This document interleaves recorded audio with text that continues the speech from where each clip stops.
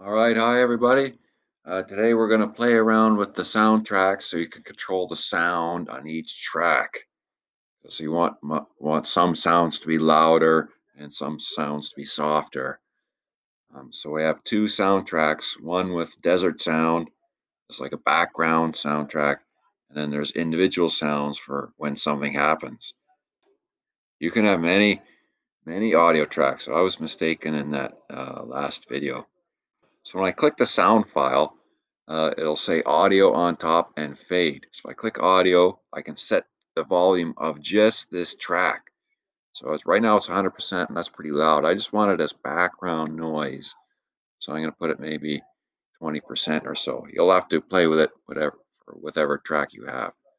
And I can click fade and I can decide, do I want this music to fade in and how long will it take to fade in to reach maximum sound.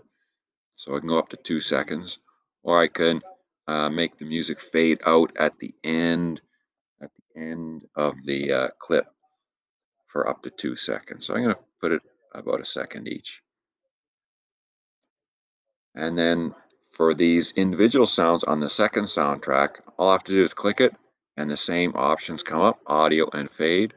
And now it's 100%. And I want, these are individual sounds. I want them to be noticeable. So I want the actions to be believable that are attached to the sounds. So I want these ones louder than the background soundtrack. And again, fade. I don't want these to fade in and out. I want them to happen and end. So that's how I'll set these up. And if I click these sound effects in the same track, it's the same thing. I have to set sound um, for each one. And that's how you can control sound uh, and their sound levels in Clipchamp.